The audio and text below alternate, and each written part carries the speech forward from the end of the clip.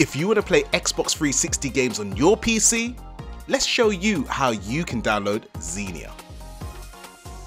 Now, before we jump into the video, please subscribe to our channel and feel free to check us out on eBay at GameXTC. You'll get valuable information on leveling up your video game hardware and software. The first thing you want to do is head over to xenia.jp. The link's in the description. Then you want to click download, and what you want to do is download the master.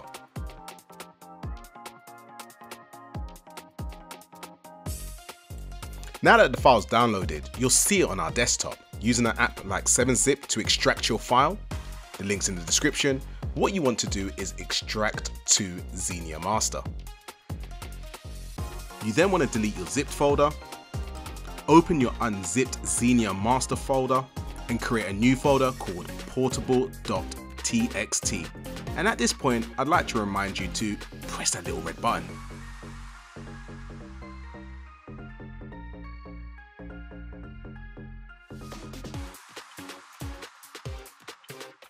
You then open and close the Xenia app.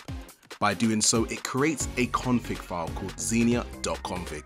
Once your xenia.config file has been created, you want to right click and open with your notepad. It's not necessary to make any amendments to this file, but whilst we're here, let me just highlight a couple of things. If you scroll down, you'll come across something called license_mask=0. Now, if you're going to play Xbox Live arcade games, then you want to change this 0 to a 1. If not, just leave it as is. Scroll a bit further and you'll come across two other things that you may find interesting. One's called draw_resolution_scale_x=1, and the other is draw_resolution_scale_y=1. This basically controls your resolution. So if you leave it as 1, it will be 720p. If you change it to 2, it will be 1440p. And 3 is 3K. For the purpose of this demo, I'm just going to leave both of them at 1. Once you're done, you can save your changes by clicking File and then Save, and then we can close the file. Now that's done, let's open Xenia again.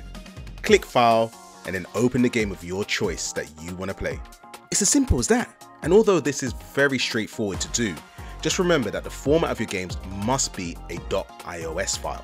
And if you want to play in full screen, just click Display and then full screen. Till next time, catch you later.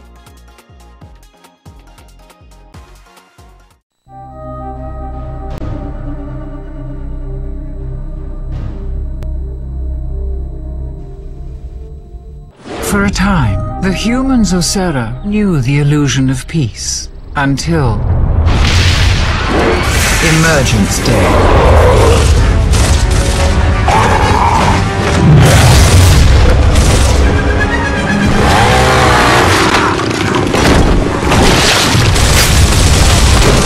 In time, their valiant defense was crushed. With billions dead, humans denied their enemy control by destroying their own civilization. Now, the long struggle against overwhelming odds approaches a final, desperate stand.